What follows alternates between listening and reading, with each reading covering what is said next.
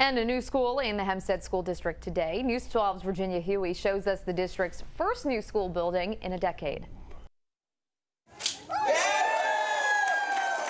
They're celebrating a new chapter in the Hempstead Union Free School District today.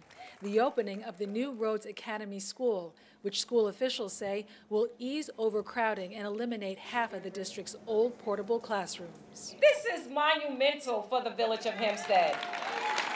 Superintendent Regina Armstrong said the portable classroom seen here at Jackson Annex School created an inconvenient learning environment for students. Most of the time you had to walk from the main building out in the elements to get to your classrooms, whether it was raining, was really cold, to get your lunch. You know, it was too much back and forth for our students. At Rhodes Academy, students won't have to walk outside in the cold, snow, or rain to get to the gym, cafeteria, or library.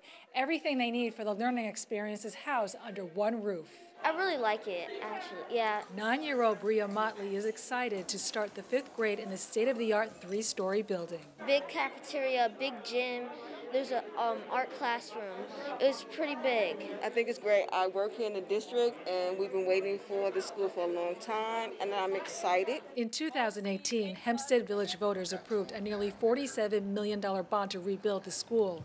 Some 700 students will be attending pre-K to 5th grade at Rhodes Academy. Jennifer King's 3 children will be among them. When I see Rhodes Academy, it's a symbol of hope and of perseverance, of opportunity, not just for my kids, but all kids in the community. School starts next Thursday. In Hempstead, Virginia Huey, News 12, Long Island. Well, the students' grandparents have been invited to help welcome the kids back on the first day of school.